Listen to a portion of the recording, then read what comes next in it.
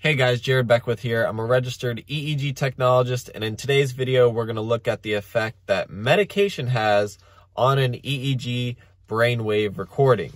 Now, this is going to be on your board exam if you're studying EEG, and it's just good to know in the field in general. So when you come across and look at these EEGs that you're hooking up, or if you're the neurologist reading it, you'll know why the EEG is looking the way it is, depending on the medications that the patients are taking. Now, let's get into a record of a 50-year-old who is on Lamictal, Triliptal, I think, and Valium. Opening up this EEG, we can see already in the beginning, in the front, there's a high frequency activity going on, beta activity. It's between 15 and 20 waves per second. That's pretty fast, guys.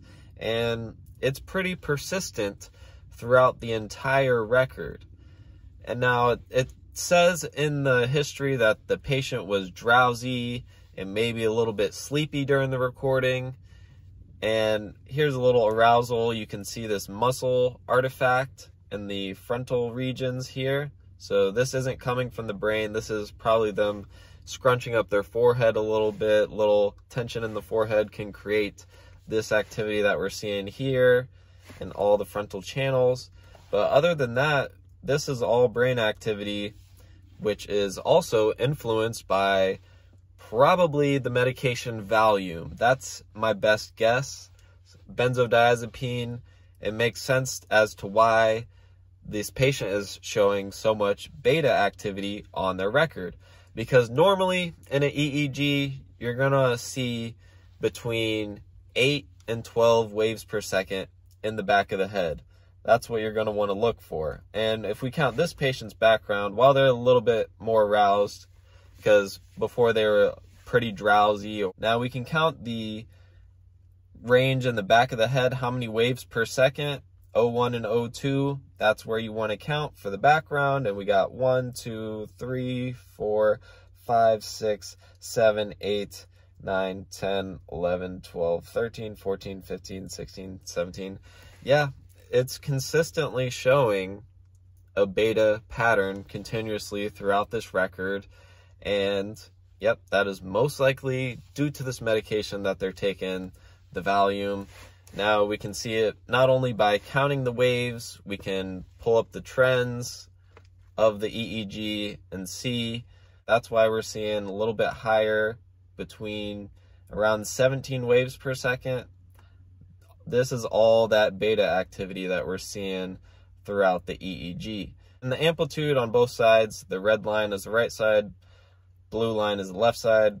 They overlap. They're pretty symmetrical, I would say, on both sides, just from looking at the trends and the raw EEG data, which is the even more important part. Now, that's pretty much it for this EEG, but another kind of medication artifact you can see, which you see a lot in the ICU, is a medication called propofol. Very important, guys. It can create kind of the opposite of what these benzodiazepines are doing. Benzodiazepines create the beta activity, the fast activity. Propofol can actually cause a burst suppression pattern. So you can see, instead of 15 to 20 waves per second, like the super fast beta activity, it can be essentially flatline for some periods of time. So pretty much like no waves per second. It'll be flatline for a little bit, and then you'll see a little burst of activity.